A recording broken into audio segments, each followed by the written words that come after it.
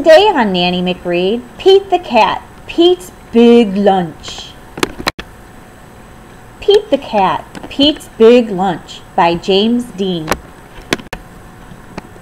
Here comes Pete. It is lunchtime. Pete is ready to eat. What should Pete eat? A sandwich would be nice.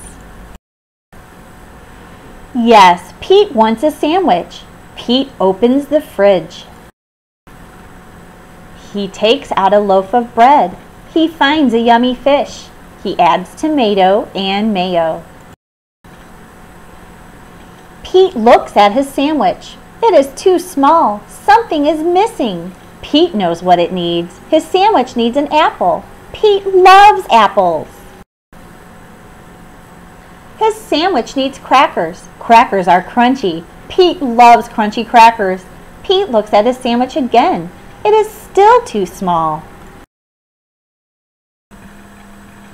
Pete is very hungry. Pete adds a pickle. Pete adds cheese. Pete adds an egg, 2 hot dogs, a banana, and a can of beans. Something is missing. Pete adds ice cream. He takes 3 huge scoops.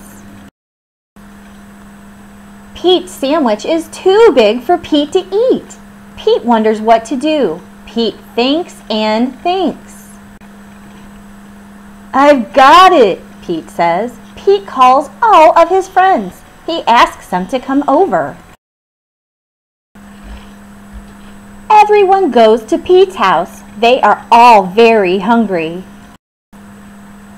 Pete shows them his big lunch. Are you hungry? Asks Pete. Pete's sandwich is big enough for everyone. Dig in, says Pete. Pete's sandwich is good. Pete's sandwich is very good. Pete's sandwich is all gone. Pete's friends are full. They liked Pete's big lunch. Thanks for lunch, Pete's friends say. Thanks for sharing. You're welcome, Pete says. Sharing is cool. The end. Here are a few questions. What would you have made if you were hungry? What sandwich topping did you like the best? Would you share your food if you made too much? Who would you share your food with? Like our stories? Please come back and hear more. Please subscribe to our channel, Nanny McRead. Have a great day.